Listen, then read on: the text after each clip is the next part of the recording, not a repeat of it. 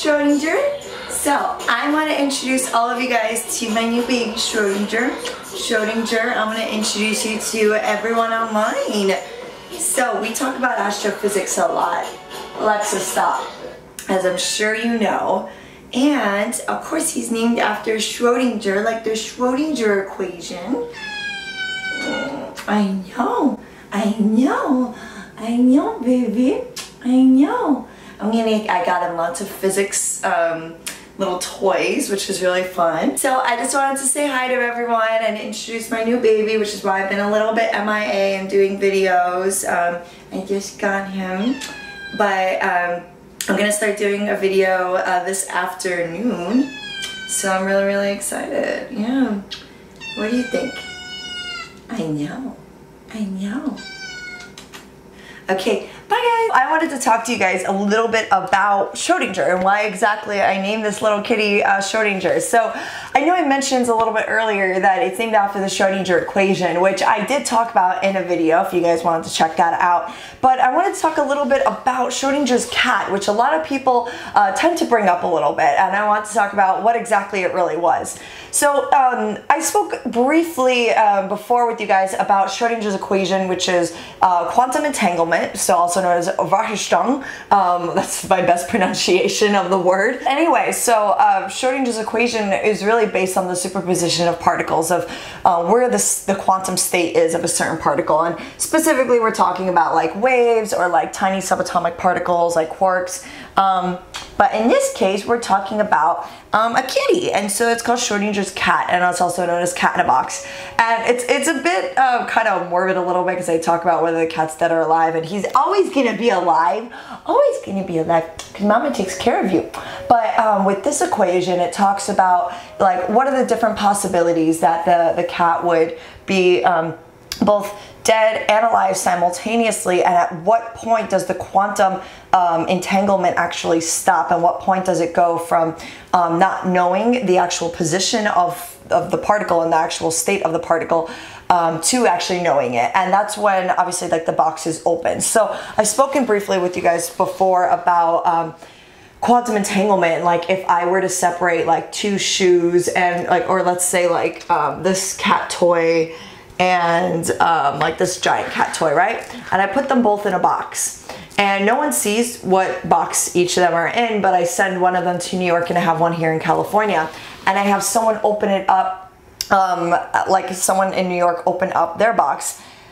Exactly at that moment that they open the box and see that it's this toy, instantaneously they know that the opposite box, the one out here, has this toy. So that's the big pondering question, is where does the quantum state end? So where is it going from both existing as, for instance, the cat, so both dead and alive, and then it goes from the knowledge base of knowing when it's dead or alive. So it's pretty trippy, and I really love quantum mechanics because there's so much I don't understand about it. There's so much a lot of us don't understand about it. But it's interesting just because like the behavior of particles on a subatomic scale are so different than things in like the macro world. And so I also just really liked how smart this physicist was, Schrödinger, which is why I named him Schrödinger. I know you know your own name. And so I'm gonna get him a whole bunch of like physics toys and stuff, and I want to actually start trying to teach him like, I don't know, how to compute maybe. I want to start doing like little games where he's actually like counting things. Now what bothered Schrödinger so much was something known as the Copenhagen interpretation. And the Copenhagen interpretation is saying how you have an existence of two different states of a particle or a thing. So like, you know, let's not talk about the cat, for instance. We'll talk about the superposition of say like a photon. You know, it's either a wave or it's a light, but until a situation happens where it's directly observed, the quantum mechanics recognizes it as both a particle and a wave. So they see it as both of those. But until some type of subatomic situation happens, and then the moment that it's actually observed, that's the moment that then it's determined what the position is of whatever, you know, the object is. So with the cat, if the cat's in the box, until we actually make a direct observation, the cat's both dead and alive simultaneously. And so the way this is explained through the Schrödinger equation is it's psi, which is the wave function. It's the little symbol, the Greek symbol psi.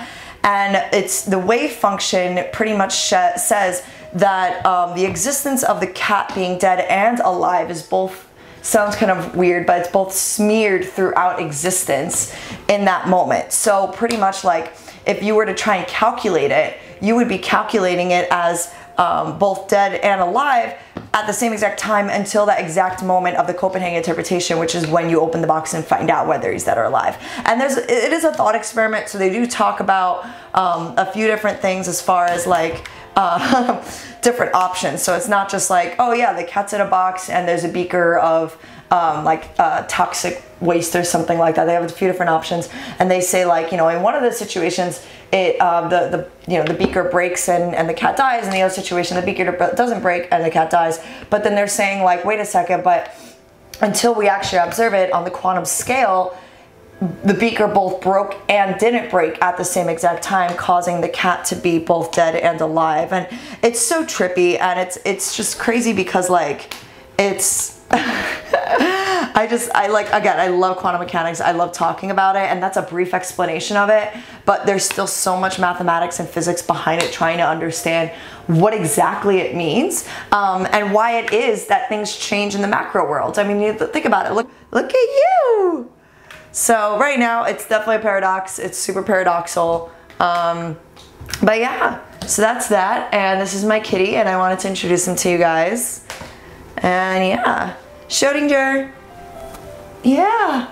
Okay. Say bye-bye. Say bye-bye. Bye-bye. Bye. I'll catch you guys soon. Bye.